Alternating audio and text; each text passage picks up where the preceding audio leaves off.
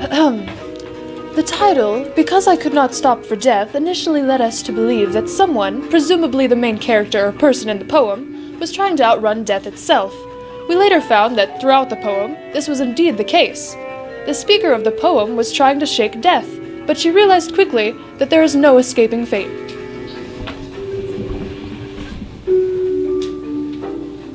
Because I could not stop for death, death comes every day. There's no stopping it, but an artist can embrace it through their paintings or drawings. As you will see in these paintings, embrace everyday living with the fact that death is always around. The main character tries to get out of death way when death already has a plan, and the character must realize her fate will end in death.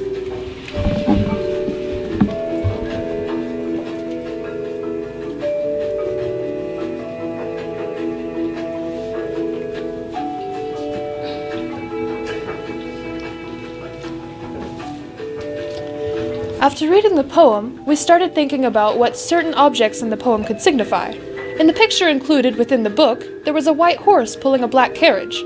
We had the sudden realization that the horse must signify life, and the carriage, death. Life trots along down its path, held back only by the weight of death on its shoulders. With this kind of symbolism, the attitude of the poem was heavy and dark.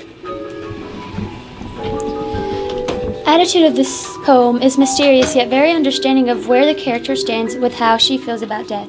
The way the author expresses the good things in life are slowly passing her by. In stanza 3, by using positive connotations to show off what she's missing because she's too busy running away from death.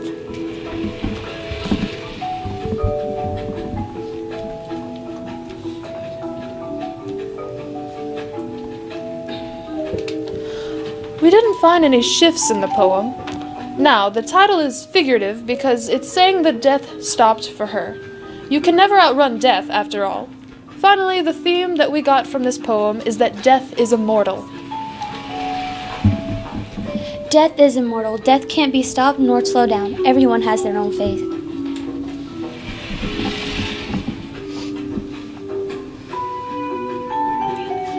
And that is how you artistify the poem.